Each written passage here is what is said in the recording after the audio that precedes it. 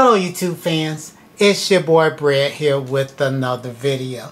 Today we're going to be looking at the Behringer X Touch Mini. In my previous video I talked about using a vertical mouse for your editing.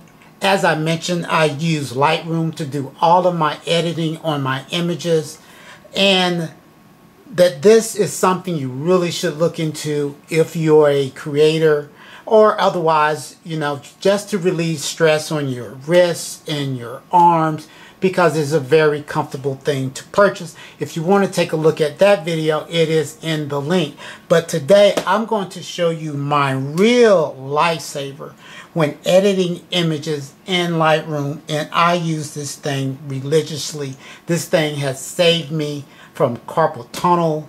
I don't have that arm stress and all these things. I ran across this when I first got involved with using Lightroom and really getting serious about photography and noticing all of the editing that I really needed to do.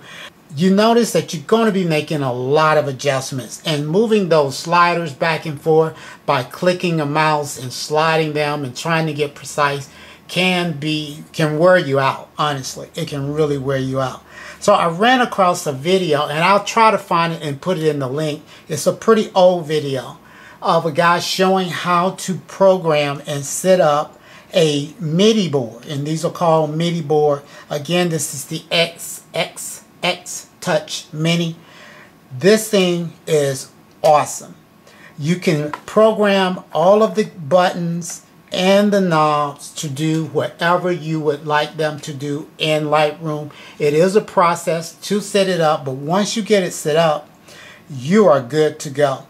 All of the knobs here, you got exposure, and I set these up the way that I wanted them laid out. So sometimes I don't even have to look down as I'm looking at the image in Lightroom, because I know exactly where the different settings that I want to move around or make an adjustment to. Or on my MIDI board, you have two layers here that you can set up, A and B, which means that these buttons here can have one function in the A, and A will be lit up. These buttons do light up, and these knobs have little lights around the circumference of the knob here. But if you're in A and I want to, this is noise reduction, I can hit noise reduction. But this is the only one I have set up actually on a B. I can switch to B, and this is when I do my culling of the pictures, and I go through and I do 5 stars. So if I go B, when I hit this button, it turns into a 5-star as I go through and cull my pictures. A is noise reduction 15%. If I hit this one, it switches to noise reduction 25%. Here, noise reduction is just on. I forget what that setting is actually, but it will show on when you're in Lightroom. And then here I can turn noise reduction off. So these are some of the things I use regularly. I printed these out in Excel. I made a little Excel product and kind of got it all set up the way I want it. And so I had to print it out and then cut it out. And you see I have tape on here to tape it on here.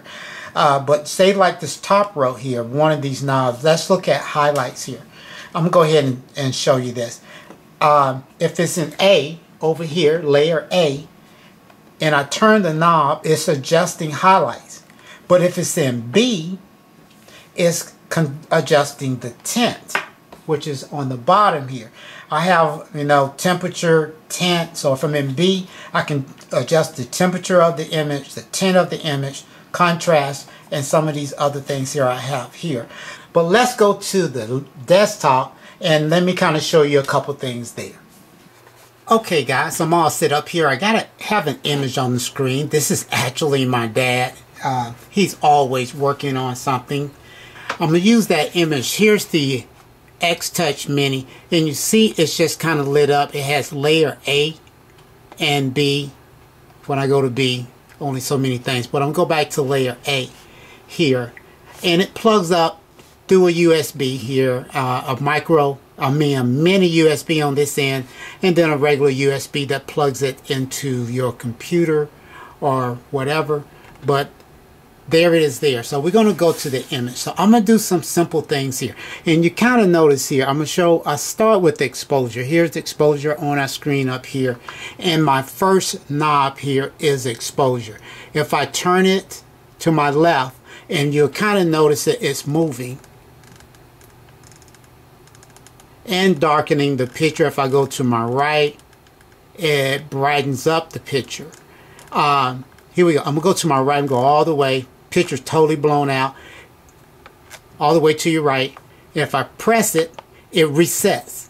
So that saves a lot of trying to move these sliders around with your mouse by using an X-Touch Mini. So if I go through maybe an editing process, guys, I'm trying to hold this steady. I'm sorry. And I add some exposure. I want you to try to see both of these at the same time. I pull down the highlights, and if you see that highlight slider, I'm going to go over to dehaze here on the right. Dehaze all the way down there to the bottom. Knock some of that out. Now I'm not trying to really do a professional edit. That's way too much dehaze, but I just want to show you that. If I go to layer B here, you see all of that cleared. In layer A, if I go back, you see the sliders that we moved. You can tell because it's got lights on it and it's double lighting in the directions that it was turned.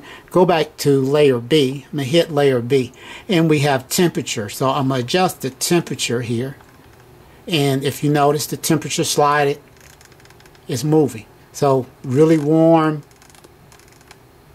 overly cool. Press the button that resets it.